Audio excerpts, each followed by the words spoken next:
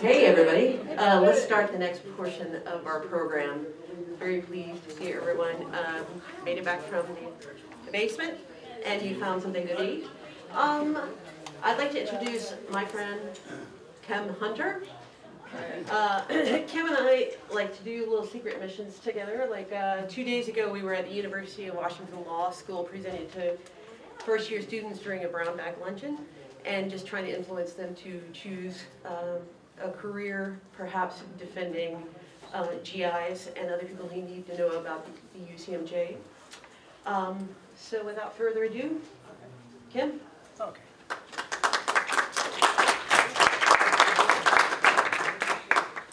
Okay, we have a great panel today. We'll talk about civilian support for GI resistance.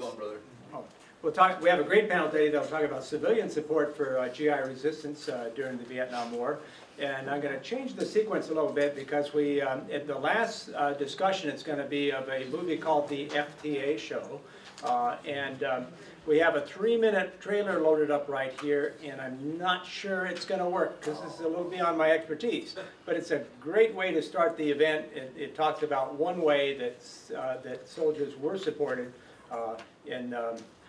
during the Vietnam War to give them some entertainment, to support their anti-war work in a very entertaining way. The FTA Show was basically a traveling anti-war roadshow that Jane Fonda, Donald Sutherland, and some other stars put together to demonstrate, to serve as a counterpoint to the USO shows that were going on, like the Bob Hope shows and this sort of thing. Those shows tended to be patriotic, very patriotic. They tended to be blatantly sexist and kind of racist too.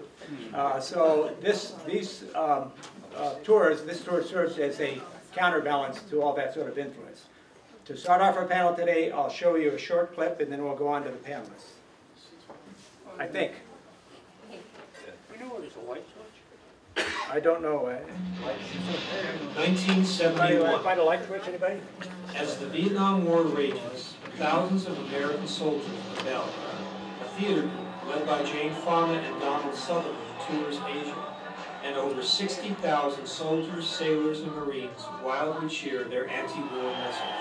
Captain, I have a dream. I have a dream, a big dream. A dream of democracy. That's my dream. And together we can help protect the free world. Foxtrot, Tango, Alpha. 1 year later, the film of that tour opens in theaters. After only 1 week, it mysteriously disappears, never to be seen again until now. Perfect timing. We've just been figuring out what to do about the fact that there are apparently several thousand more GIs outside that can't come in. And so we're going to do a second show. Like you read the polls and people want us to get out of Vietnam, and you see the polls getting higher and higher every week, but yet we aren't out, you know, and how can you rationalize this? This man didn't do me nothing. He ain't hurt me in no type of way. He ain't hurt none of my black people, none of my families. So why should I shoot him? Mr. President, there's a terrible demonstration going on outside. Oh, there's always a demonstration going on outside, Pat. Yeah, but Richard, this one is completely out of control. They're storming the White House. Oh, in that case, I better call out the 3rd Marine. You can't, Richard. Why not? It is the 3rd Marine.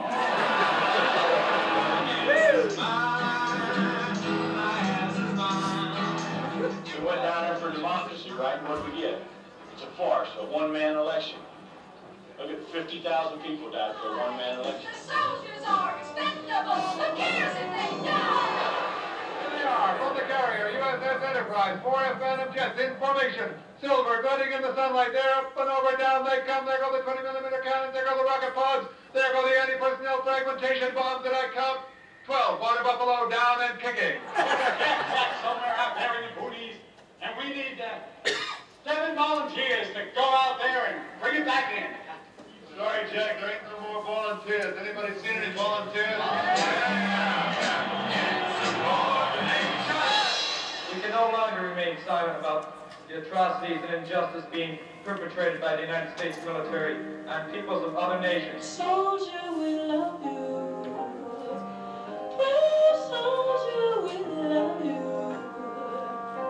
We will use the guns you force upon us. We will use them to defend our very lives And the menace to our lives does not lie on the other side of a no man's land set apart without our consent. It lies within our own boundaries here.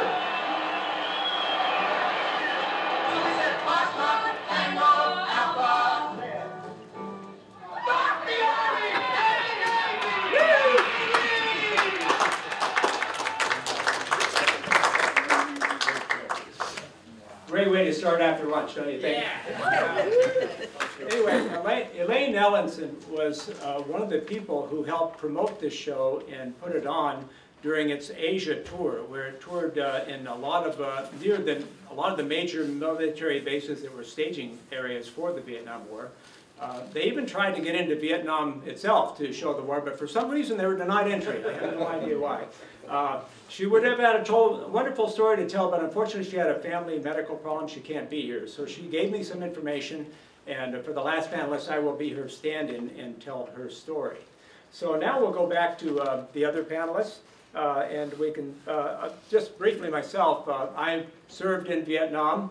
I was raised in a military family and became very anti-war from my personal experience of what was going on over there. I switched careers when I came back. I was a career Seattle firefighter. Went to law school right here at the University of Washington. Retired from that a few years ago. And now I'm a board member on Seattle chapter of Veterans for Peace, co-sponsors of this event, and a board member of Peace Streets Vietnam. So I would like to introduce the first panelist, Megan Cornish. Megan will share her story about her involvement in the anti-war GI coffeehouse movement. Megan grew up in a military family and joined the anti-war movement in college at the height of the Vietnam War. Moving to Washington State after college, she became a staff member at Shelter Half, a GI coffeehouse near Fort Lewis, Tacoma, in Tacoma. After that, she continued work for feminist, socialist, and anti-war causes, and is currently a writer and staff member of Freedom Socialist newspaper. In 1974, she launched a career with Seattle City Light, breaking glass ceilings by being one of the first women to break into the electrical utility trade right here in Seattle, and the first to be promoted to power dispatcher, the highest ranking trade job at City Light. So welcome, Megan Cornish. So when I started preparing for this talk, I got more and more intimidated about how to express what went on. For one thing, the collective I was a part of didn't get to the Shelter Half until mid-1970. And there were a lot of really important events that happened before then. So luckily there's a really good Wikipedia entry, which I urge everybody to go read on the GI Coffeehouse movement. And it helped me, remind me of some of those facts that I was not a participant in. The movement was really important, and it was started by a vet, by the way. And they raised money so that people could be full-time staff members on, you know, subsistence money, but still. And the Shelter Half, I think, was one of the, like, maybe the third coffee house to be set up. And it was really important because it was the main staging area for sending people to Vietnam. And it was set up in late 1968, and by early '69 there was a demonstration in Seattle led by hundreds of GIs and followed by, I don't know, 1,000 maybe or so civilians against the war. So it started out, you know, being a force for supporting GIs, even though really the movement was the GI movement, you know, and we were just doing what we could to give them a place to work out of. By the late in '69, there was and I'm going to skip a lot of things. A lot of things never even got documented, maybe. But by late '69, there was a big on-base meeting talking about setting up a union for GIs. I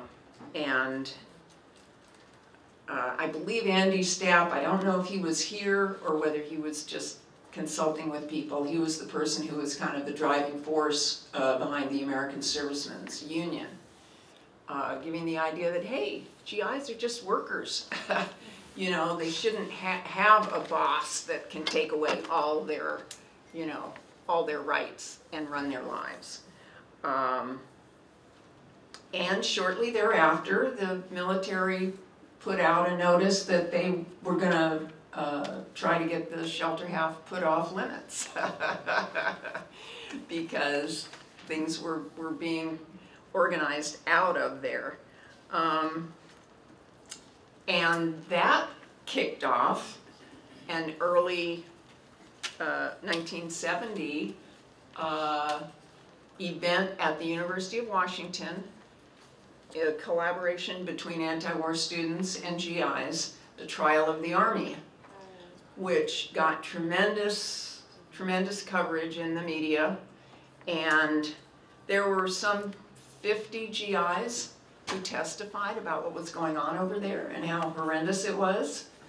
And magically, after that event, the Army decided maybe they would drop the attempt to put Shelter Half off limits, because it would have been toxic.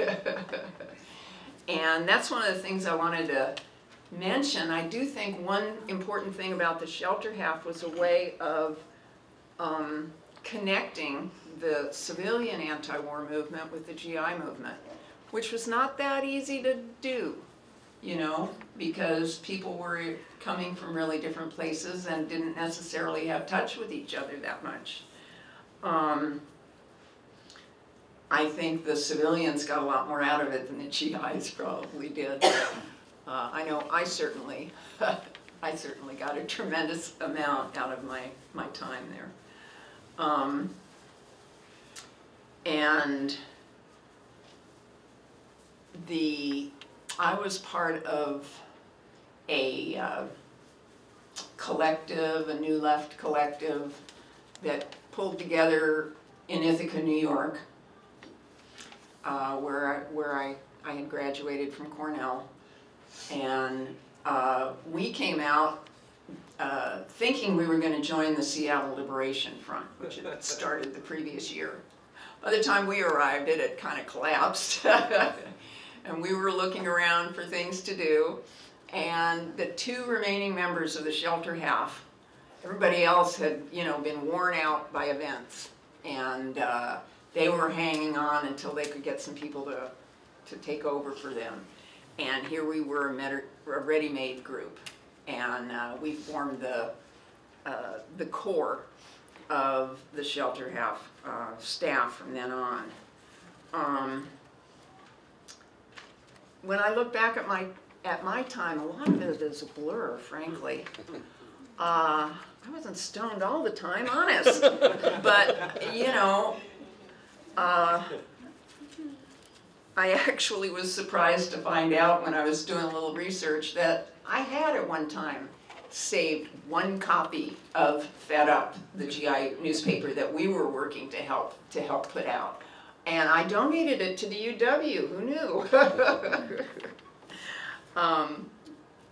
But anyway, there was an FTA show at Fort Lewis. I actually didn't see it because it came and went so fast that I went on a 2-week visit or 3-week visit to my mom, and we found out about it and it happened and it was gone by the time I got back. But needless to say, it was a big, huge event. More importantly, well, maybe I shouldn't say more importantly, because I'm sure it helped stoke the fires as well. But it was what the GIs were doing that really made the difference. On McCord, some of the black servicemen were getting together with the Panthers, and I think maybe they undercover got some of them on base for a meeting. And then there was the famous time that was talked about in the first panel, where 16 people got arrested for distributing the Declaration of Independence. That was brilliant, Mike, really brilliant. And very, of course, very embarrassing to the military. We did what? And I had totally forgotten, but there was a congressional committee that was formed to study subversion of the military, and they started looking at Fort Lewis. Looking back on it now, that may have something to do with what happened to my relationship with my mother, who lived in the DC area and was a military widow. But when I look back on, you know, the things that I was involved in day to day, it was like getting movies in on weekends, you know, going to meetings or setting up spaces for meetings. The Pacific Counseling Service, there was a group that Mike was working with for a while.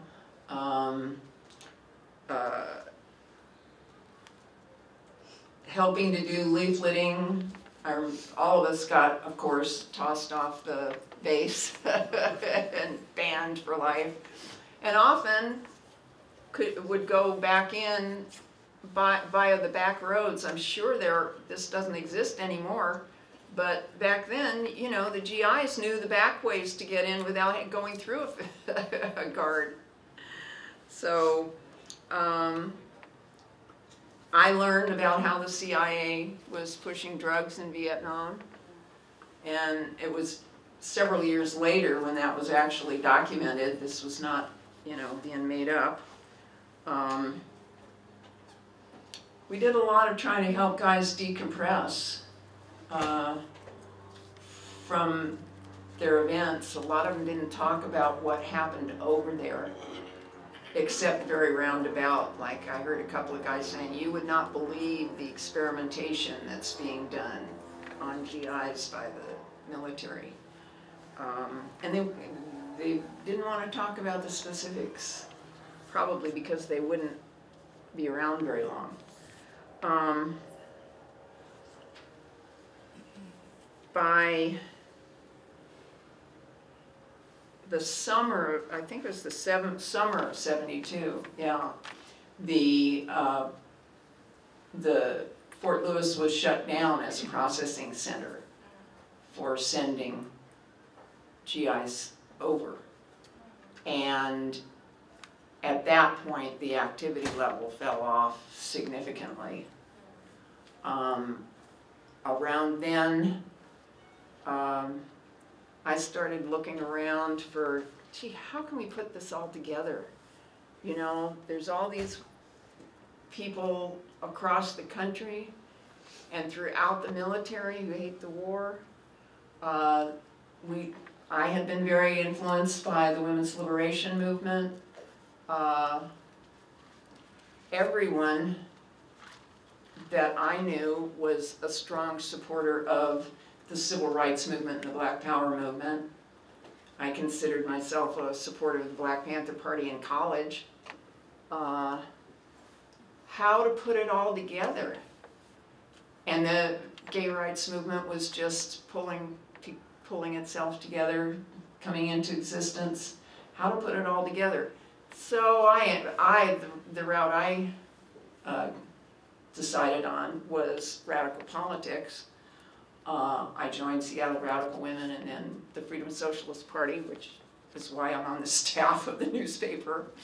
I'd love to sell anybody an issue or a subscription later on. But seriously, the things I feel I learned were what someone else said, you can change history. Together we can change history. And the people who change it are the people on the bottom. Whether it was poor people in the South who started the civil rights movement, whether it was the GIs who were certainly on the bottom, or they wouldn't have been being drafted, and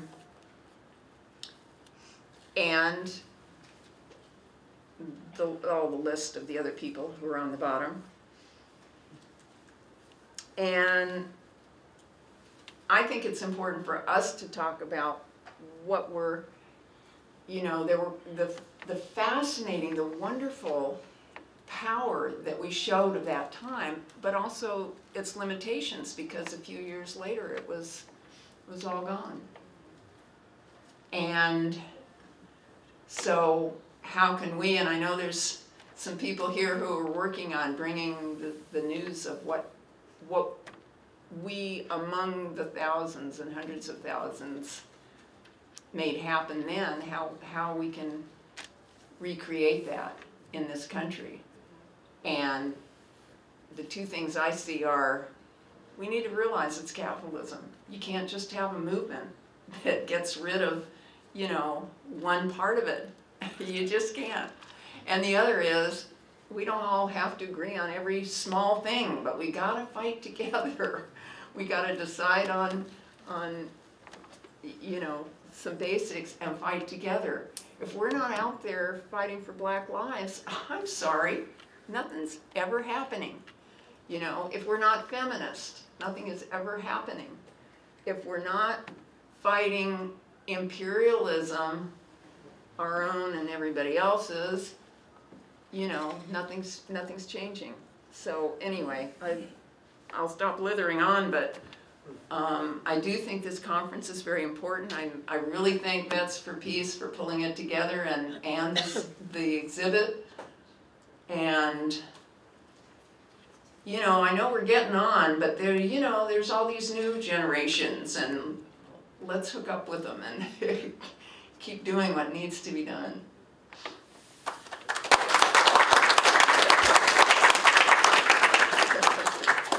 Thank you so much, Megan. Our next panelist is Raleigh McElmore. Raleigh will share his experience while assigned to the Pacific Counseling Service. Created by anti-war activists during the Vietnam War, PCS provided free services to military personnel who opposed the war, including help in applying for conscientious objector status, dissemination of true information about the war, and assistance with disciplinary issues. After refusing induction orders in 1968, Raleigh joined PCS to assist military personnel at Fort Ord in Monterey, California. Starting with offices on the West Coast, PCS eventually expanded to a number of outposts near U.S. military bases throughout the Pacific. Raleigh, give him a hand. Yes. Oh, sorry. It was a hell of a time. It was great. I was 18, and all kinds of crap was happening all around me. And I wasn't a leader. I wasn't a mover or shaker. I was one of those people like a dog. I just kind of, I'm in it. I'm in it to win it. Let's go. And that was part of a culture, a contextual culture that maybe doesn't exist right now. But it was a culture of anti-war songs, of counterculture. It was great. And what came out of it, and I think maybe the most important lesson for people now presently engaged in struggle, is that you have your own unique creative input in this. If you listen to us the whole time, I mean, some of the stuff, I mean, it's a whole different world with internet and everything else. So be careful not to get swamped by it, and think freely. Here's an example. They have this little W sign. You know, you see it right there, right? It says, in white letters that you can't read, "We won't work for war profiteers." Now a person has to come right up to your chest to read it, and when they do, you give them a leaflet. All right? That's your chance, talk to them. And that's what I was seeing. So I came in 1968 refusing induction, and I defended myself in my trial. It was an incredible experience. And around me, when I refused, 14 people refused, including a person who tried to get their watermelon inducted. I mean, it was a crazy time. It was wonderful. And I tore all my papers up and made origami cranes and handed them out while drill sergeant looked like he was going to explode, not knowing how to stop me. Don't look for what's going to hold you back. Don't look for permission, okay? It's going to be your world. Take it, okay? So, all right, 1968, 550,000 troops in Vietnam. Nixon wins. Nixon says, I'm taking them out. And he does. He takes 50,000 troops out, 150,000 troops out. 4 years later, there's 50,000 troops in Vietnam. I worked at Fort Ord, which like the base here, is a basic and advanced infantry training place, okay? And I went there because I was getting pretty good at understanding the law, and then I had to learn the UCMJ law about conscientious objector status. I went there to serve, and then I found all my horizons expanded as we realized it was more than just you filing a CO. We were going to stop the war. It was more than just doing that.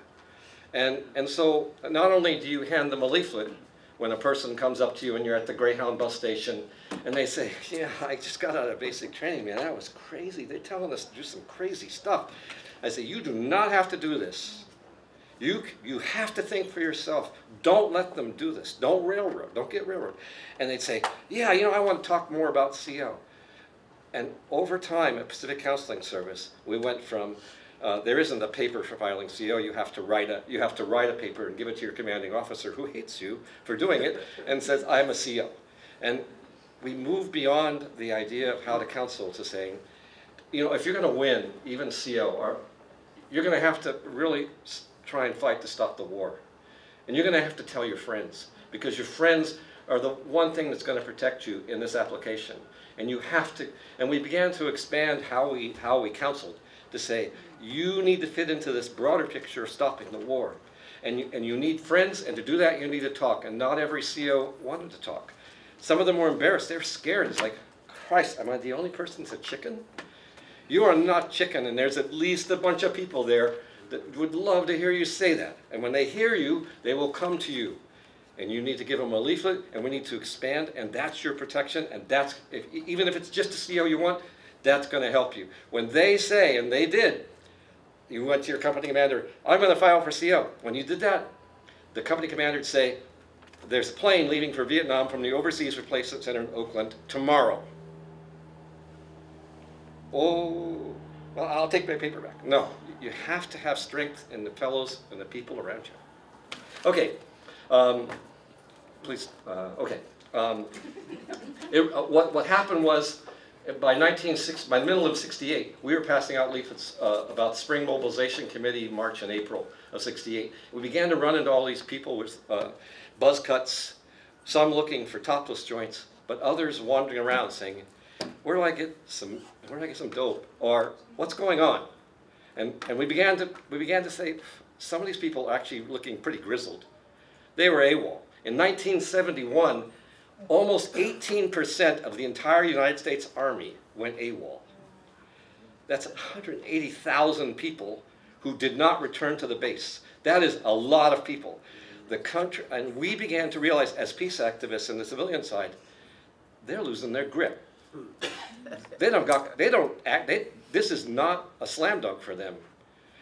And then I began to think of them, at the time, I began to think of them as, these are draft resistors in uniform, let's go after them. And so we started hitting the Greyhound bus station. We started going to topless joints. We started going to bars. Down Market Street. We started going places where GIs were, and we got all fired up because people started saying, yeah, yeah. And we learned that when that GI says, yeah, you know, I just finished advanced infantry training, I think I'm going to be ordered to Vietnam, you know, I'd like to read that. I say, no, no, no. Take a few. Get it into the barracks. Take a few, you know.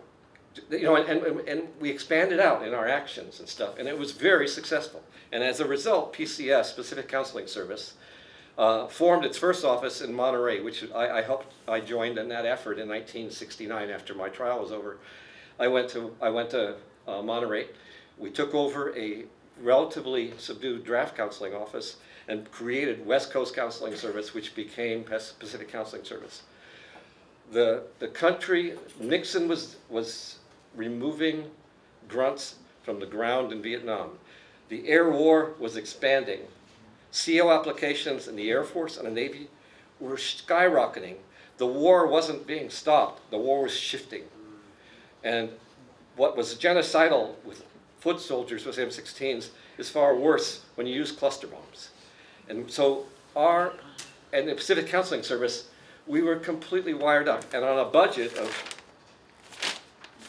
$60,000, we opened up 11 offices, including all along the Pacific Rim.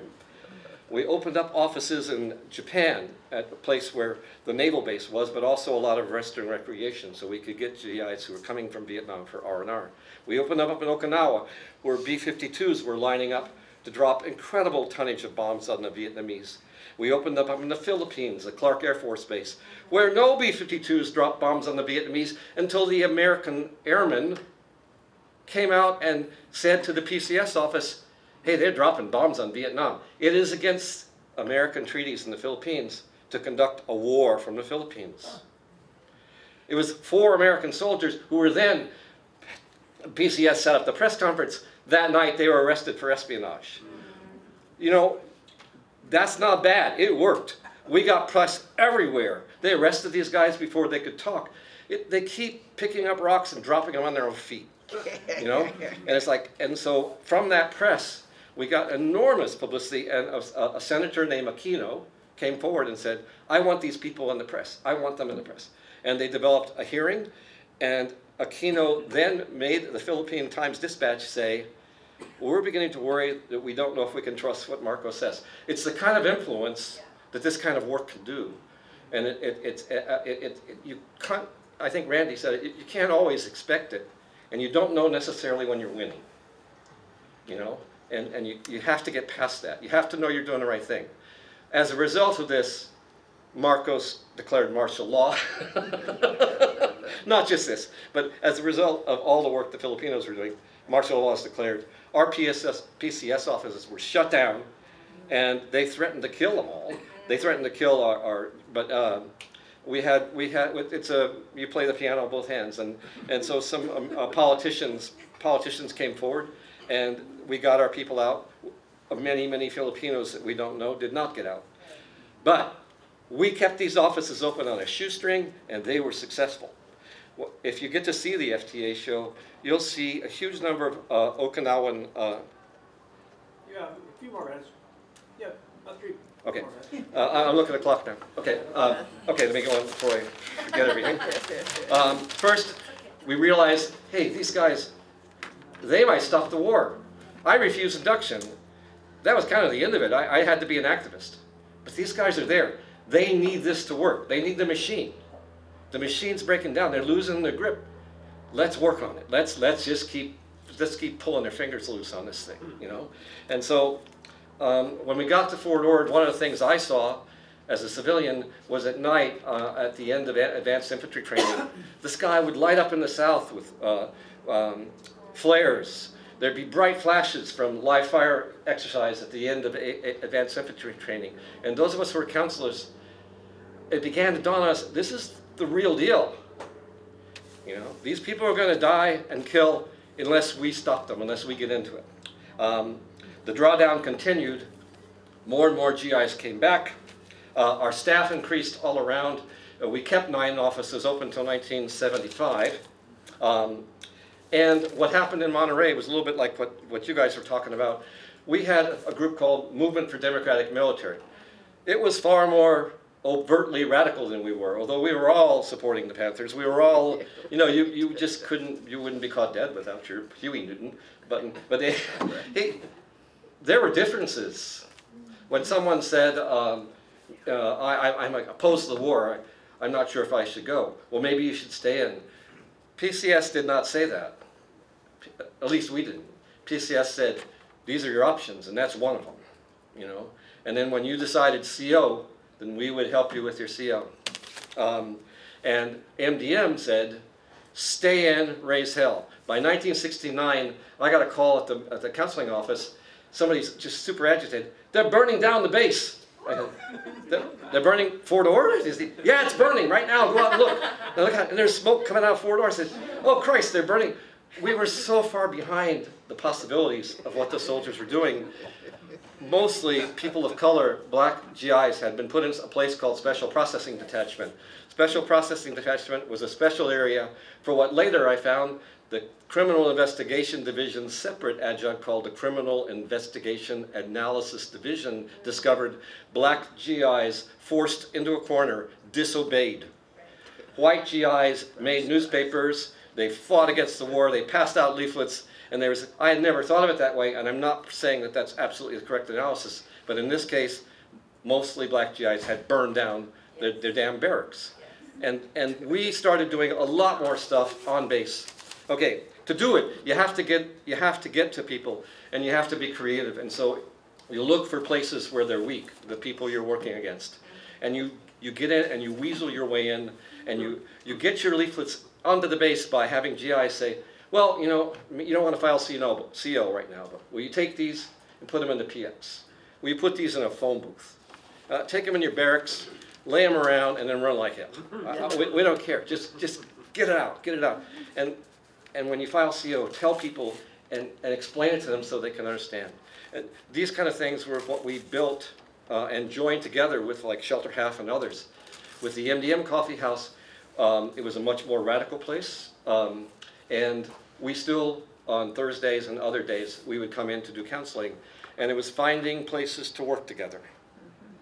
And finding ways to be strong when you sometimes feel weak when looking at 40,000 soldiers with M16s, okay? We did summary assistance, like summary, special, and general court martials. One of the things that black GIs faced was because of dapping, yeah, what you were saying, dapping. They'd get an Article 15. They're just constantly being harassed for being themselves.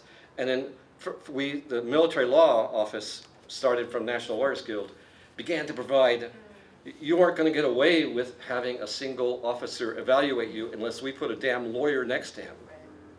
So look for opportunities. They're wrong, they're weak,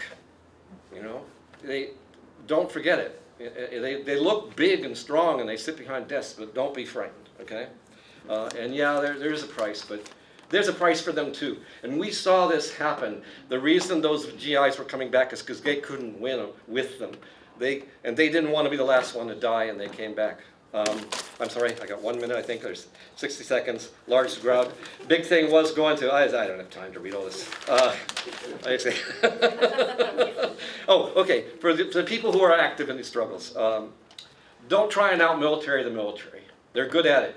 It's not where you want to end up, okay? Stand for something way better, and don't forget that you're standing for it, and don't try and weasel around on issues. You can, tactics, fine. Issues, be honest. Treat people as intelligent, possible allies, and not as GIs in uniform. There are brothers and sisters. If we're doing this, you have to believe that, okay? They're not props. Any group you're working with, the people you're working with, students, GIs, they aren't props. They're people. Treat them that way, okay? Be creative. Don't do what we're talking about. Okay? Do what you know is a better way of doing it, okay? And when opportunities come, don't be afraid to seize them, and don't be afraid to take a chance. And don't be afraid to, if you want to apologize later, you can.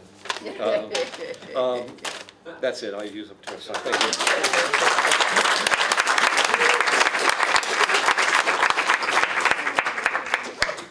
You have to admire the enthusiasm of all our panelists on this very important subject that so few people really know that much about. So, as a moderator, hey, I just can't rein them in. I just gotta go. Anyway, our final panelists, and whatever time we have remaining, we'll have time for Q&A, and I will make a few more comments about the FTA show. Our final panelist is Barbara Dudley. She will share her experience at the start of her legal career defending GIs in court-martials in Southeast Asia during the Vietnam War. Working with the National Lawyers Guild Military Law Office, she was assigned to outposts in the Philippines and Vietnam, and after that she devoted her career to a life of public service.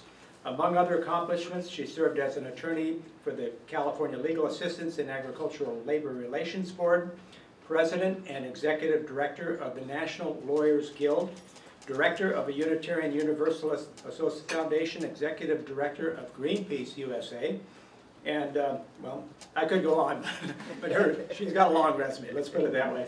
And she now lives in Portland.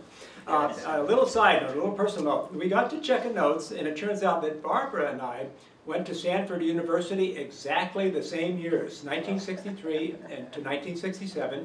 We didn't know each other then. She was an anti-war activist those 4 years, and I was an ROTC student. How about that? And it's so great to come together today with a common goal.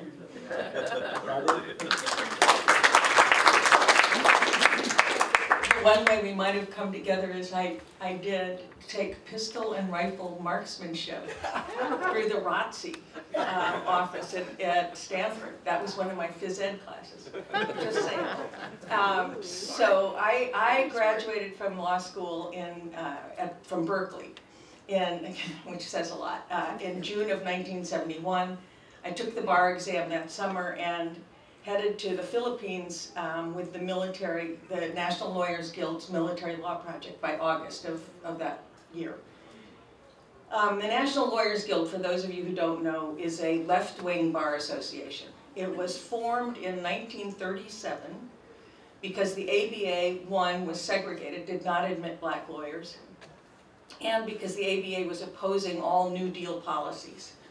So the Lawyers Guild was basically founded by a bunch of union lawyers, liberal New Dealers, and communists. It was the first integrated bar association. It played a very key role in the New Deal era. It also played a key role in the McCarthy era, defending leftists who were being blacklisted and prosecuted for various things. It was key in the South during the Civil Rights Movement. I joined the Guild when I started law school, as did a number of people of my generation, because there were new movements afoot, and we knew about their action, their involvement in the Civil Rights Movement. Many of us had also been involved with that, and they were also key in helping with the anti-war work in the States. So representing draft resistors, doing CO counseling, doing support for people who were involved in anti-war demonstrations. But it was clear by 1971 that there needed a lot more. And we realized that the GI movement was needing lawyers, and it was needing lawyers overseas, because most of the trials by 1970 that were happening out of sight of the US press and public, because they did not want the press or the public to understand the level of resistance that you've been hearing about now. So the trials were happening in the Philippines at Subic Bay and Clark Air Force Base, and in Japan and in Okinawa, and at Long Binh in Vietnam. Military law says that you have a right to a civilian defense attorney if one is available. So we decided to make ourselves available. So four of us, there was a decision made at the convention in 1971, and 4 of us headed to Southeast Asia. 2 of us ended up in Olongapo, which is the base town outside of Subic Bay, myself and my colleague Dan Siegel, and then 2 others went to Japan and also covered Okinawa. Olongapo, for those of you who have never been there, was kind of a rough place at the time, and it was post-Tet, so no military wives or families were allowed, so all the GIs were on base. And the Navy kind of figured out who we were. I mean, they saw us coming. They wouldn't let us set up an office in Vietnam. I mean, the Lawyers Guild had a reputation from back with J. Edgar Hoover, and they were not letting us set up an office in Vietnam. When we got to the Philippines, they did not stop us, but they also did not let us just wander around freely. So we could only access the law library and the brig and the courtrooms on the base. So we lived in Olongapo, and our house became sort of an informal GI center. The PCS, the Pacific Counseling Service organizers who were there were out at Clark Air Force Base. They would come sometimes to be with us in Olongapo, but for the most part we were just there, and we became very well known to the GIs. The information passed very quickly. We did a lot of AWOL cases, including some. Randy told a story, I think today, about the soldier from Senegal who just kind of left the French army and went off with his girlfriend. Well, there were a number of GIs who did the same in the Philippines, and we just kind of wander off, and then they'd wander back, and you know, and so we represented several of them, and you know, said, well, they're not AWOL if they come back voluntarily, right? I mean, so anyhow, it was always very entertaining. But we had far more serious cases as well. We had one case of some GIs, some sailors who had sold weapons from the naval magazine to the New People's Army, which was the guerrilla movement at the time in the Philippines. And so that was a little tense. And I just want to tell you from the Philippines, one of the most heartbreaking cases that I did, but that was somewhat indicative of what was going on over there, was a young 17-year-old, very soft-spoken Black Marine who had come to Subic on R&R. He'd been on the ground in Vietnam, and woke up one morning in the middle of the night, actually, in the barracks, pulled his gun out from under his pillow and started shooting, and ended up wounding several GIs and killing 2 that were just bunkmates. You know, I mean, there was no malice aforethought. It was just a spontaneous thing that happened. And it took me the longest time to even get permission to go see him in the brig, because they were very sexist. I mean, it was tricky being a 25-year-old woman trying to be in military courts in Southeast Asia. And so they were not going to let me into the brig because they kept saying, he's too dangerous, he's too dangerous. And I finally got in to see him. And the kid, I mean, he was heartbreakingly destroyed. I mean, he wept when I came in to talk to him. And so the story he told me was that he had constant nightmares from a firefight he'd been in Vietnam. God, I'm sorry.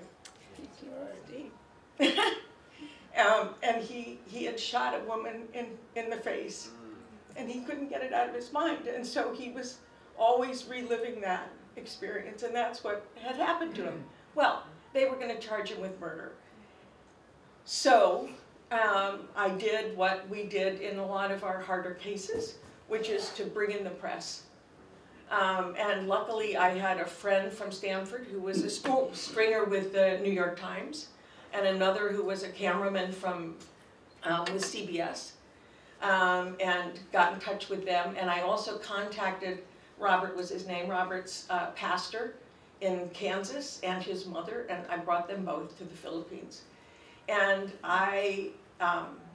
we succeeded in having the murder charges dropped, but he was sent back to Leavenworth to where they had a segment of the prison there for the criminally insane, but he was not convicted, and we had lawyers ready to be there with him when he got back to Leavenworth. But that was the kind of human we were seeing. There were so many young men. I mean, I was only 25, but I felt like their mother.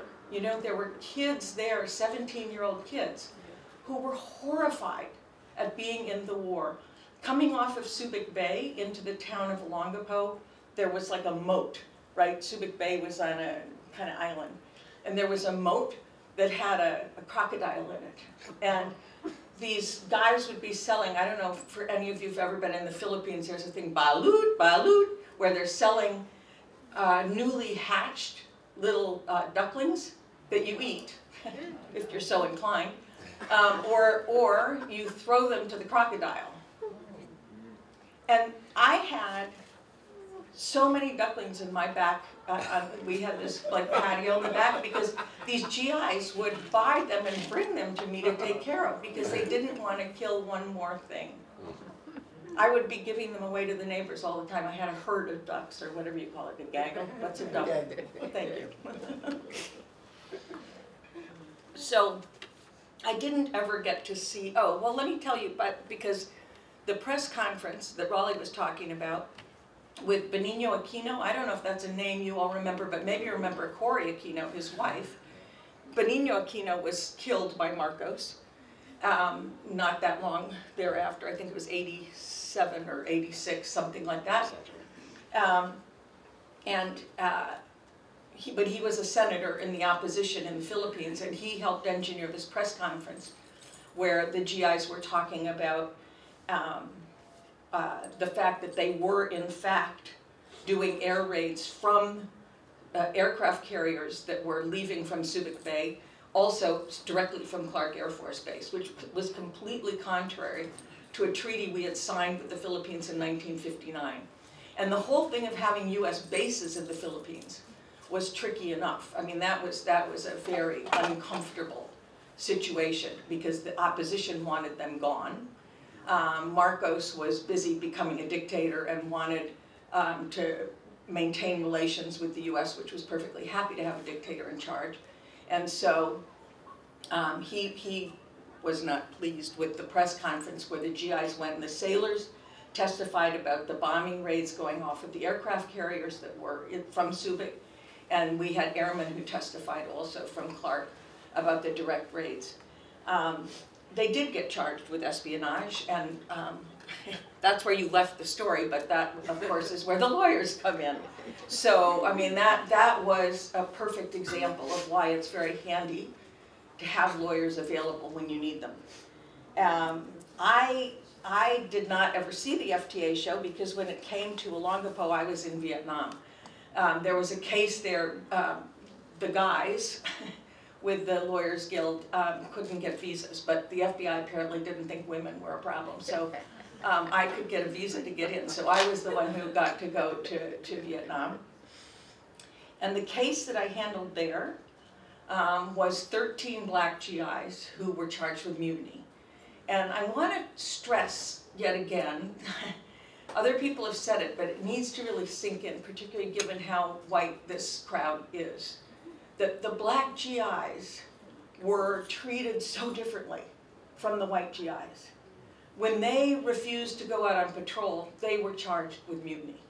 The situation that happened there was that they were out at a fire base. There was a group of black GIs who had some affiliation with the Black Panthers. There were a number, I mean, a lot of the black GIs I represented and met and talked to were Black Liberation Front or Black Panthers, and there wasn't like some formal, you know, you have a membership card in your pocket or anything like that. It was how they identified.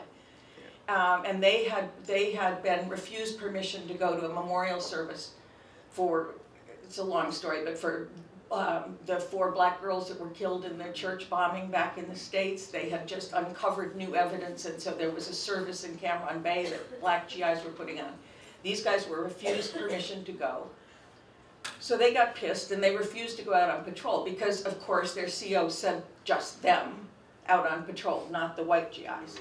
So they went into their bunker and just said, no, we're not going. Someone threw a stun grenade into the bunker. They come roaring out with their rifles. Nobody got hurt. Nobody shot the rifle. The only injury in the whole thing was one of the black GIs in the bunker ended up deaf from the stun grenade. But they charged them with mutiny.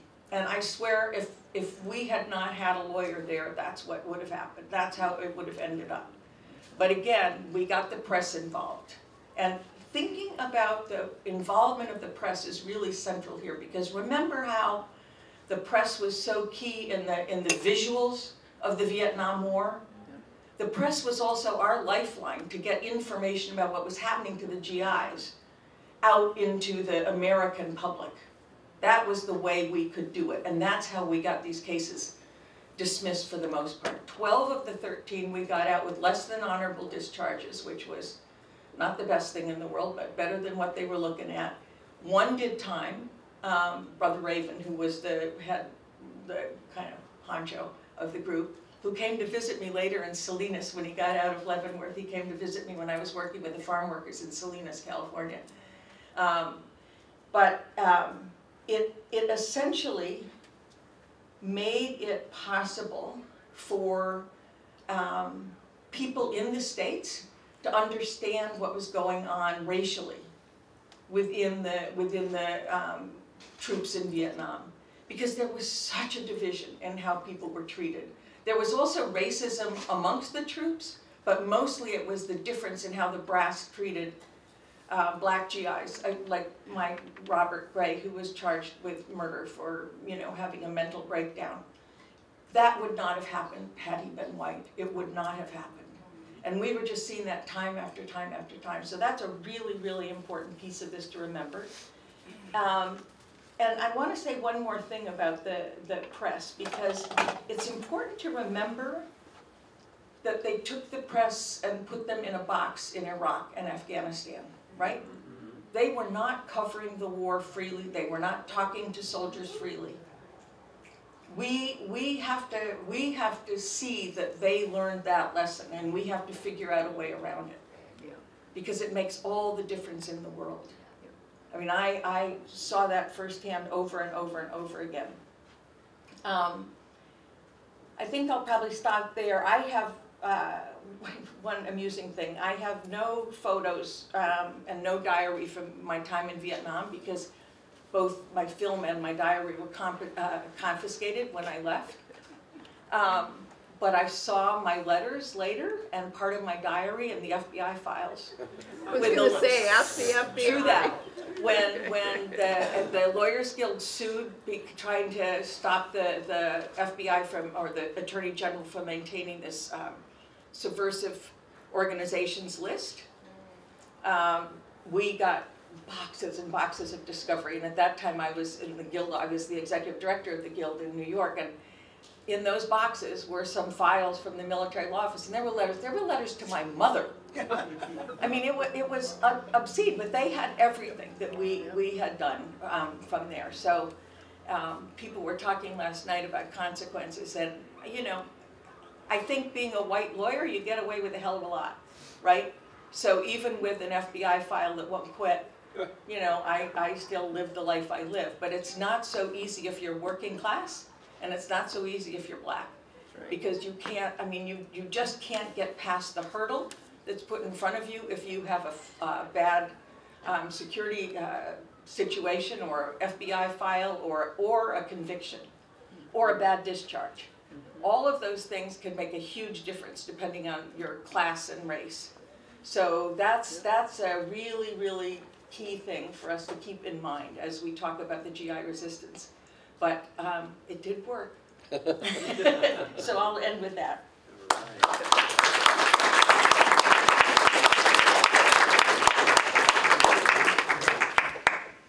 Thank you, Barbara. So I'll explain share a few thoughts on Elaine Ellinson's behalf, and then we'll get on to some Q&A. Elaine wanted you all to know a couple things about the FTA show. First of all, its scope and breadth. It played outside major military bases all over the U.S. Then when they went to overseas, and they performed in Hawaii, that was overseas, Hawaii, Philippines, Okinawa, I missed one. Hawaii, Philippines, Okinawa, and somewhere else too. And they also played right here, Fort Lewis. And everywhere they went, they got resistance from the U.S. government. They did a pro forma request to perform on base at the big auditorium like all the other USOs did, so we can entertain the troops with all these Hollywood stars. Nobody ever took the deal. Nobody ever let them in. In fact, the military took active efforts to try to keep the soldiers and sailors from attending. They interfered with their efforts to promote the show, didn't allow any distribution of the literature on the bases. They sometimes declared, the base commanders declared the show off limits. Base commanders can have that kind of power. It failed.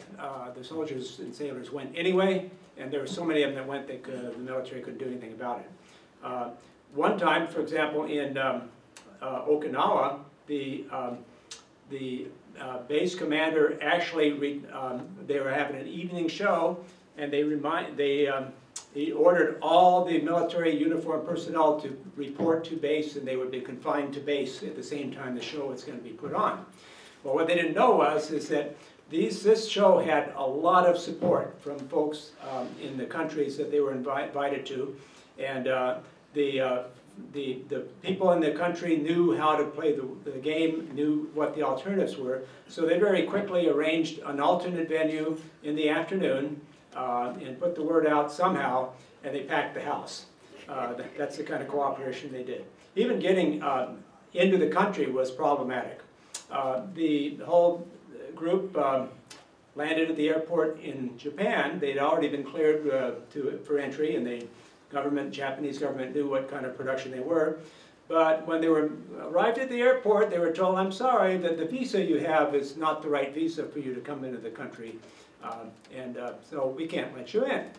And so what they did is they immediately staged a press conference. The next thing you know, a bunch of news media shows up, and here's Jane Fonda and Don Sutherland and all these stars, and there's lots of hubbub. Their immigration office was making a panicked number of phone calls, and they very quickly changed their mind to avoid a media relations disaster. But they ran into this sort of problem everywhere they went. They had tremendously good rapport with the people in the countries everywhere they went during the foreign tour. She was on the foreign tours primarily. That's where she was primarily involved.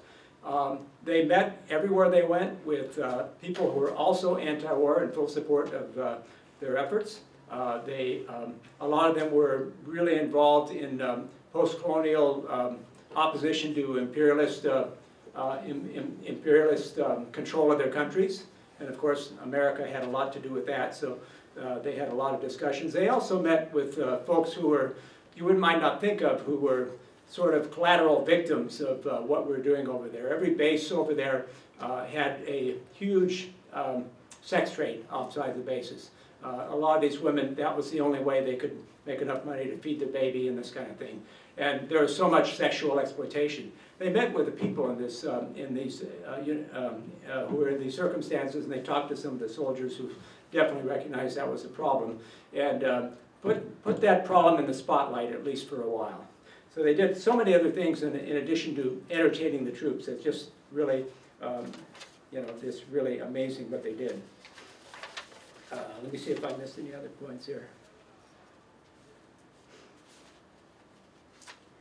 There's one interesting story about this that has never been answered. When they put the show on in America, they went on the traveling road show in Asia, performed in a lot of places, despite all the efforts of the government to keep the show from happening. And then during the foreign part of the show, that's when they made the movie, the FTA movie that you saw the little film trailer for. It was a slick movie. I've seen it. If you've never seen it, I recommend you look at it. It cost them quite a bit of money to do. It was a pretty darn good production. Then the reason they did that is because the people who were putting on the show wanted the American people to see what they were doing. And if they made a movie of it, it would have a much wider audience. Well, the American government probably had different ideas. They would just as soon not anybody see that. So the weird thing happened. A week after it hit the movie theaters, it was suddenly pulled from the movie theaters, and almost every copy of the film somehow disappeared. And nobody has figured out why. There are theories. Some people have said that the film distribution company, and they distributed lots and lots of films, the Pentagon had gotten to them and said, if you distribute that movie, you will never distribute any of your films in any of our bases anywhere in the world again. And that was a big, big contract. That's a theory. We don't know. Somebody else thought that the pressure came all the way from the White House. It was a Richard Nixon at White House, 1972. And you can only imagine what sort of dirty tricks that might have involved. We don't know.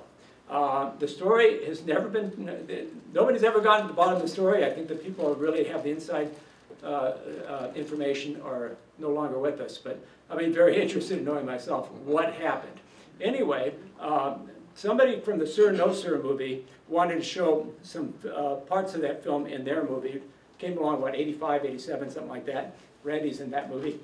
And they wanted to show part of the film script. So enough time had passed that they were able to get the film released again. Not all the copies were destroyed, so now it's still available to show. So that's basically what I have. And I just wanted to point out that the civilian support for military people was just so critical in so many ways. And it was given just because of a commitment and a belief that what the soldiers were doing was, who objected to the war and wanted to fight, speak out against it or refuse orders, was morally the right thing to do. And they devoted so much of their personal time and often risked their personal safety and lives to do what they were doing. So when people talk about, you know, people thank me for my service to my country. Thank you for your service to our country.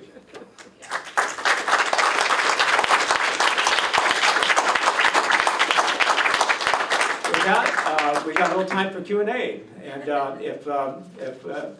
also if you want to ask it, I got a couple of things. Let's see, Bob Barnes, did you have an anecdote you wanted to share at this time? The anecdote would be predicated by a story that didn't get told, so I would have to tell the whole story, so let's not do that. Okay. So, I really want to tell the story. So, yeah, he wants to tell a story though. I just forgot to. Okay, so let's have some Q&A, and if we have time, you might offer a few closing thoughts, and we'll hear more about the Order of Maximilian, now that I've got you all curious about that. Yes? Yeah, I think one of the important points that you mentioned is the lack of access, press access to our recent war entanglements. And it's not an original thought of my part, but the only thing the United States Army and military learned from Vietnam was to keep the press out of the war. Yeah. So any further comments that you would like to make, I appreciate it. Yeah, he's asking for other comments. I mean, I would just remark that there were fraggings in Iraq, there were fraggings in Afghanistan. We hear almost nothing about that. There were, military is a very unsafe place to be. Just generally, military accidents happen all the time. There's no record of that. People shooting each other accidentally, that happens all the time. So. And the press had to be embedded if they were going to cover anything in Iraq, and I assume the same is true in Afghanistan. And embedded means watched, right? I mean, they couldn't be going, I mean, you all remember the news clips from Vietnam. There was some pretty startling stuff going on, and they also had easy access to talking to GIs on the ground in Vietnam. And that was not happening in Iraq, trust me, not at all. Yeah. So, that, it makes a huge difference because the American public was starting to hear from their children who were over in Vietnam, how horrific it was and how much they didn't want to be there. Yeah. Well, I'd just say, the importance of supporting the independent press. A lot of young people don't realize that just because you can get it on the internet doesn't mean that they can continue to do it unless you contribute money. And in a war zone, though, the military is not going to let them be there. That's true. I mean, even, That's true. Be in the microphone. Sorry. A lot of people did. It's for recording for posterity. Yes. We have a question from you. Oh, yeah. Yeah. Hi, thank you so much for what you shared. It's really inspiring to understand how there were so many different tactics and creative methods, from media to newspaper propaganda to using the legal space, sneaking on base or whatever y'all figured out how to do. Some of it's almost beyond my imagination. Growing up, in the 90s up until 2022, to imagine how that could have been developed. Something else that I think is hard for young anti-war activists to understand is what happened as the movement started declining, and how did it fall apart, which maybe is a harder part of the history. So I ask it respectfully, you know, to understand. But I'm curious if anyone from the anti-war movement on the civilian side does have analysis as to what were some of the shortcomings of the movement at the time, so that we can learn those lessons as well, to know how did such a powerful struggle really become so scattered and, you know what I mean, like, well, defanged part of it was the war ended. I mean, that and the other was the draft ended. And both of those had a huge impact, I think. I mean, I'm sure you all have something to contribute to that as well. But it was, the motivation went away, and there was a much, much smaller anti-imperialist kind of general anti-war movement in the United States afterwards, but it wasn't the same thing as people being asked to fight a war, saying, no thank you, no sir, I am not going to do that. So, I think, you know, the fact that we now have what is essentially a poverty draft is also really important to understand. It's kind of like the flip side of student debt. Yep. You know, if you go into the military, you get a pathetic version of the GI Bill, but you at least get something. And so there's a sort of economic incentive now that didn't register back then, because, I mean, I went to law school for $500 a semester, right? Just saying. I like to torture young people with that fact, because you guys should so be having a revolution on that fact alone, and that would build an anti-war movement.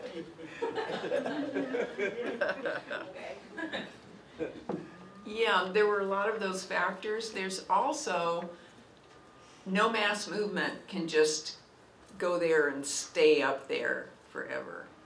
And that's why I talked about, you know, feeling that we need to go beyond the first round issues that work us up, to seeing the larger picture and working for all the other movements out there. And, you know, I mean, we're not going to get rid of imperialism until we get rid of capitalism. We all know that, right? And I've got to say, I don't think it was so much in the GI movement. That's why I think the GI movement was so much more advanced than the civilian movement. But a lot of the civilian movement, and some of it was led by people like the Socialist Workers' Party, whose whole thing was lowest common denominator. The only way you can get people out in the streets is out now and never go beyond that. Well, the people in the crowds were way beyond that. You know, they were saying victory to the Vietnamese. You know, they were saying revolution now. They were saying black power and all power to the people. But you couldn't hear that on the podium, because that was verboten. And we just have to get on beyond that. That's number one. And number two is, okay, you know, my group has a position that you don't like on something. Fine, let's figure out what we agree on and get out there together fighting, because that right wing is coming after our asses, all of us. Your question is so important. Raleigh, did you want to weigh in on that too? Just, yeah, I'll be really short. Yes, sorry. No. It didn't actually, I mean, it changed. Volunteer Army came in and we changed. The draftees stopped coming in, GI started coming back, Air Force started getting, and if you look at the activity, our activity moved to Subic Bay and to Okinawa. We did respond. The Volunteer Army changed a number of things that weren't the critical things that made people angry. I mean, it had smaller barracks, eight people in a room. They told their drill sergeants that they couldn't beat the people anymore, you know, physically. And it was like, it was response. We were responding. The war ended, and for some people it ended sooner than 75. And they thought, oh, well, the draftees are back. I mean, it's screw it. And so. Talk about Bud Antle. Yeah. Well, okay. I mean, we were doing a lot more than doing a lot more than saying this is against the war. In 1971, there was a huge lettuce strike, the Bud Antle strike in Salinas. It was a huge corporation. The farm workers took it on in a big way, and then almost lost control of their own workers when the workers became pretty violent. There was a huge back and forth going on. We invited Bud Antle workers. We went to their union meetings, PCS people, civilians, and said, we can get you on base. Tell the soldiers, because the Army started buying lettuce where there was never salads. There were 25 kinds of salads, and they were throwing it all away. But we went and we got, at one point, because of the National Lawyers Guild, we had got 14 UFW workers onto the base, hid them, and waited for noon, where the workers came out to the mess hall. They all popped out, pulled their coats open, and they had posters that said, I don't speak English, but I speak the language of the oppressed. Help us win the fight. And, and so they were passing out leaflets, and the MPs went batshit crazy. They didn't know what, suddenly like 14 different places were being invaded by the communists. We did things, and we connected, and the workers and the soldiers understood, you know, why they were both there. Thank you so much for the question. I want to be fair and equitable, so let's take Alan and then the gentleman behind you. Last weekend there was a march in Seattle regarding last weekend there was a march in Seattle regarding the burqas of the Iranian women, and a national, it was probably international protest. This Saturday there's going to be another women's march in the United States. It might be international too. So what do you think there is the same potential of this new rising to be like the anti-war marches or movement? Women or people seeking equal rights?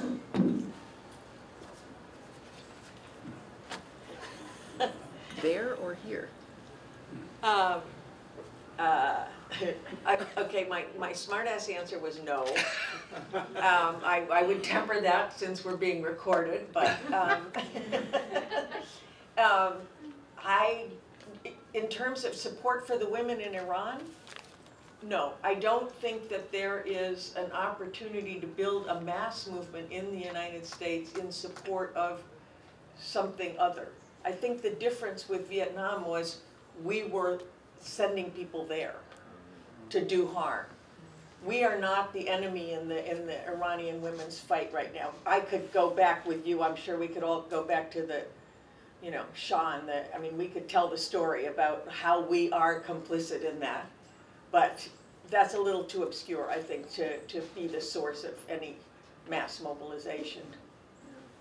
Seattle and Portland maybe, but.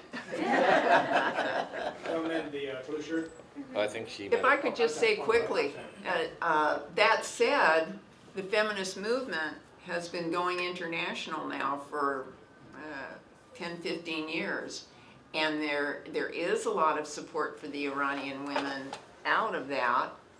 A lot of recognition that women in Latin America have been just kicking ass. And hopefully that's going to help the fight for abortion rights here, which is part of the overall picture. I wanted to ask the panelists what they thought of the different context of anti-war movement then and now. Back when Vietnam started, my recollection is that most people trusted the U.S. government, and they thought if the U.S. government was doing it, it was probably a good thing, at least at the very beginning. And that's why the teach-in movement started, to educate the officials as to what they thought was really going on, so that they would understand that they were making a mistake by being there. Now, it seems like after the anti-Vietnam War movement and so many other things that have happened since then, most people are cynical about the U.S. government and what it does around the world, even if they don't directly oppose it. They're at least very cynical about it, and they're not expecting the government to do the right thing. So, how does that shift, do you think, change the way we organize now, or what kind of impact we can make now? That's a great question. You want to start? I don't actually have a direct answer, but for the young people here, and talking about the military, the situation's changed in the way you described, but also the military's changed, and there are cracks, there are openings, and if you look at, like, I've been doing research on Travis Air Force Base, the other base, McCord, or base, whatever it's called, base, whatever it's. These are the two main logistical centers of all war in the future Pacific. And on these bases are things like clubs that the folks who are in the military are in, and there's like an atheist club, there's a Latino history club, there's openings, we need to look for them, and in terms of education, we need to, again, find cracks and get in there and push. And I don't, that's not an answer to your question, but it's one thing that I think should be done. I also think the question is a little more complicated now, because we've got those who don't trust the government from the left and from the right. And we need to win over some of the people who are falling for the right. Okay. No answer, though. You were the next person to ask a question. I was just going to come back to the Iran question. I was listening to an interview of an Iranian woman this morning, and she said if Americans wanted to help Iranian women, we could lift the sanctions. Yeah. Did everybody hear it? Did everybody hear that? She was listening to somebody in the news media press. No, a woman in Iran. A woman in Iran was being interviewed by an American, and she said the single thing that would help Iranian women the most would be to lift the sanctions. The single thing that would help Iranian women the most would be to lift the U.S. sanctions on Iran. And let us count the countries where if we just lifted the goddamn sanctions, things might turn around. They could take care of business. Question from the gentleman here. Cuba. Venezuela, you name it. Sorry, I don't know how long you've been continuously involved in the anti-war movement. What I wanted to ask was, during around the time of 9/11, when there was increasing national support for the military, how did your tactics change, or how did you have to engage with the public, which was being jingoistic? Can I answer that from the Lawyers Guild's perspective? I think to start, we fought very hard against the Patriot Act and the other very repressive legislation that was coming out of after 9/11, from the Bush administration. There also was, as you might recall, a real surge in anti-war activity against the invasion in Iraq. Not so much Afghanistan, but the invasion in Iraq. I mean, I remember there were people, and it was really telling because there were people around the world marching to stop the U.S. from going into Iraq. Around the world. I call it the sort of beginning of a global civil society. I mean, it was so coordinated and had something to do with internet communication that it was instant like that, but it was very powerful. And the Lawyers Guild immediately went and started organizing law students and young lawyers to get out there and start working with GIs to do the kind of counseling that was necessary. And we did some stop-loss cases where they were I won't go into detail, but trying to keep GIs in past their time to be mustered out. And so there was a real mobilization, at least among lawyers and young law students. I want to say exactly right, and the other thing they did is they started training sessions for civilian counselors. When Trump, when it looked like the National Guard was going to be used and going to be brought into play, the military law, I can't remember what exactly the acronym is. The Military Law Task Force now. Yeah, Military Law Task Force.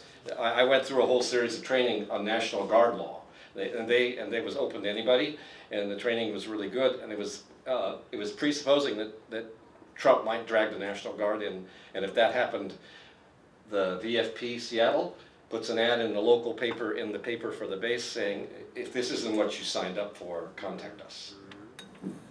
Interesting. Any other questions? I have one comment I want to make. I think one of the elements, was there another question? Yeah, oh, go ahead, please, follow-up question. It was about lawyering. It was about in Vietnam. I just wanted to ask, like, what kind of pressure did you face from the military establishment in Vietnam during the cases you had to prosecute there?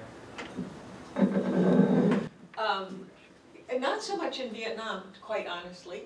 The ACLU had some lawyers in Vietnam earlier, and I had access to the base at Long Binh. I would go in my little motor scooter every morning and go from Saigon. I was staying in some hotel in Saigon with a bunch of U.S. and foreign correspondents, and then I would just drive my little scooter out to Long Binh, and they would just wave me in, partly because they figured I was someone's whatever, right? You know, I mean, they couldn't imagine that I was actually a lawyer. And I mean, I had free access to the base. I remember well, I won't go into stories, but in the Philippines, because Marcos was getting very close to declaring martial law, and the Navy could not wait to get rid of us. They tried any number of tactics. They tried planting drugs at our house, and then they tried deporting us. And it was kind of funny because they said they were going to deport us for practicing law in the Philippines without being admitted to the Filipino bar. And we went to the press, the Filipino press, with that right away and said, excuse us? There are a lot of JAG lawyers practicing law in the Philippines without being admitted to the Filipino bar. Either these bases are Filipino, in which case we're all over it and we're leaving along with the rest of the GIs, you know? Or they're U.S. territory and we're not practicing law in the Philippines. So take your pick. And it just blew up. I mean, we were on the front page of the tabloid press in Manila, you know? So it was, I mean, but the Navy was after us nonstop. And when we left, Dan and I left, we were replaced with another couple lawyers. They were deported the minute that Marcos declared martial law. They were just sent home after being in jail for a couple days. Was there a question from the back? Well, I was just going to ask about, I remember coming from this older generation that one of the fights was to reduce the military budget. And it just reminded me of today's fight to reduce police budgets and invest in communities. And I just wondered if people thought, I'm looking kind of at the younger folks, about how that could translate into taking on the military budget at the national level. A worthy battle. Any thoughts on that from the panel? No, I just mentioned under my breath a worthy battle. I mean, you look at all the things we are not funding in this country or to help other countries that we should be helping, and they keep going, oh yeah, we're going to send another few billion more than the military even asked for. And the defense industry is just feeling its oats right now. I mean, you know, they're sending all this equipment to Ukraine and making a bloody fortune, right? I mean, what it makes me think of is in the 80s when Reagan and Gorbachev declared the Cold War over, you might recall, we were all sitting around waiting for a peace dividend, right? All of a sudden there was going to be all this money available for education and health and so on and so forth. Nada. I mean, the defense industry figured that one out within a heartbeat and came up with terrorists and, you know, all kinds of people that we should be spending our military budget on. But there's also, we got to create public opinion. It's not just up to them. And I remember the bumper stickers. It'll be a great day when they have to hold a goddamn bake sale for an aircraft carrier, and the money goes to the schools. Let's get our bumper stickers back. I think we're just about out of time. I don't have a question. One more question. I just have a push. I just wanted to remind people that there's an essay contest for students, and since we have students here, I just wanted to promote that $500 prize. And basically, it's a response to the exhibit at the Allen Library. So please ask lots of questions. So, one final comment I'll make before I turn over to the MC for our afternoon break is this. I think that one of the elephant in the room here is there are so few young people here. There's so much knowledge just in here in this room from folks of my generation who worked so hard to put an end to a terrible war and know quite a bit about organizing against the military, hyper-militarized culture and what it's doing to us, how damaging it is, how expensive it is, how destructive it is. We need to find some way to communicate better. The future, the world is with the young people, and we would love to partner with folks from a different generation. I know, you know, a lot of us are a bunch of old white guys. We don't communicate the way young people do at all.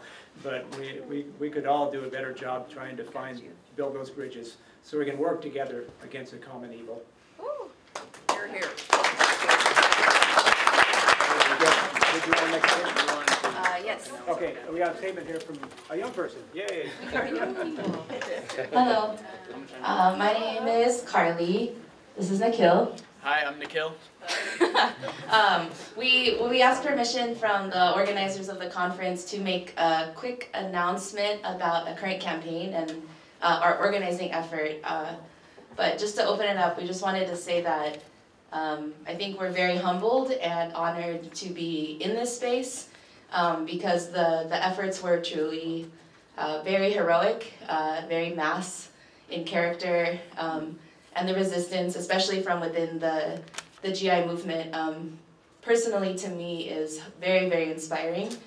So thank you so much to all the hard work that went into putting on this space. And yes, good segues related to the transnational corporations that stand to profit from these wars of aggression today. And then the question of how do we communicate across generations and across epochs and periods of our resistance movements. So we just wanted to take a second to introduce ourselves and give an announcement about what we're aiming to do and how we hope to collaborate. First off, I'll introduce our organization. We're Resist US-Led War, Seattle. We're a local chapter of a global anti-war alliance called Resist US-Led War. And we're united by two calls, which is to resist US-led war and to build just peace. Real, actual peace, not economic exploitation, not neo-colonialism, actual peace. And we have some handouts in the back if you want to look at our manifesto and our calls. And we've just formed as an organization, and we're organizing here on campus a campaign called Cut Ties with Boeing. You touched on war production, war manufacturing, and the military budget. And we identify the military industrial complex as the force that is driving these perpetual wars for profit. And we also understand students' power to recognize that, to expose it and oppose it, to identify the connections between universities that are part of the war production pipeline that funnel students into these companies like Boeing, which is the third largest weapons corporation in the world. And through scholarships and fellowships and these donations and relationships, I'm really, really honored to be here and to learn from all of y'all. I got a chance to see the exhibit on Tuesday. I was completely struck by just the scale of it and the amount of connections and the mass character of it, the relationship between GIs leading the movement and students supporting it, and hearing the stories and listening and understanding what the conditions were in this US imperialist war in Vietnam, in Southeast Asia. I'm humbled, but I'm also really, really fired up. I'm really seeing what's possible and seeing the connections that y'all made and the rejection of the US narrative, the creation of your own press, the connections across movements that you were building. And I'm excited to take that on and to take it on together.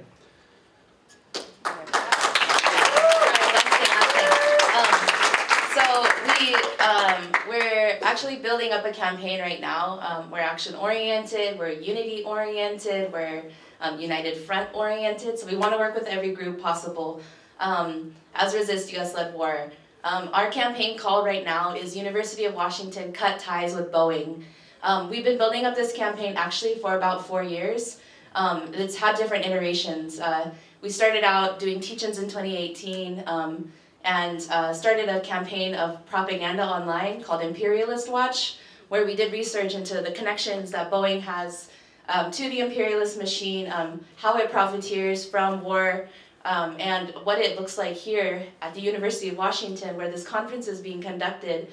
So if that's not like serendipity or shared consciousness or something, you know, we're all here for a reason. So we're building up a campaign that spans across student, community, professors, activists, where we hope to do 2 things. One is raise consciousness and spread mass education about the ties that weapons transnational corporations have to our universities and to youth. And number 2 is wage campaign actions to call on this university to cut ties with Boeing. Whether that is the new interdisciplinary engineering building that just got a $10 million donation from Boeing, whether that's the engineering department, the aerospace department, the DoD and Boeing funded research grants. We know that its money is here and it's controlling the education of the largest university in the state. And so that's why we're here on campus, and we have opportunities to partner. So if the door is open to partner between generations, please walk through. We want to work together. Absolutely, hands down, like we have so much to learn and we also have a lot to offer. So we have 2 next steps if anyone is interested in partnering. One is I'm going to pass around this sign-up sheet. You can check out what our manifesto says. Our 2 points of unity are resist US-led wars and fight for just peace, build just peace. So you can take a look at the front, and if you agree, you can sign on the back. If you're a tech person, there's also a little QR code in the corner. You can use your phone, point your camera at it, and it'll take you to a website. If you click on that link on your phone, it'll take you to an online version of this. If you're not a tech person, just turn it over and write your name and your email on the back. So either way is okay with us. Choose one of them though, if you want to sign on. That's how you join Resist, that's how you join us. Number 2 is in the back. There's a couple flyers about our campaign. There's also copies of our manifesto. So if you want to take those and take a look at it, and if your organization wants to support our campaign, or finds ways that we can work together against Boeing, against war profiteering, against imperialism, then please take a look at that and sign on to our interest form. We'll also be here all day, so you can also just talk to us. But yes, thank you so much for the extra time, and thank you for hosting this conference. Like I said, I'm not going to read in our enthusiastic panelists nor our speakers, especially from the younger generation. That's a vision of hope for the future, and I can't think of a better way to end this second panel.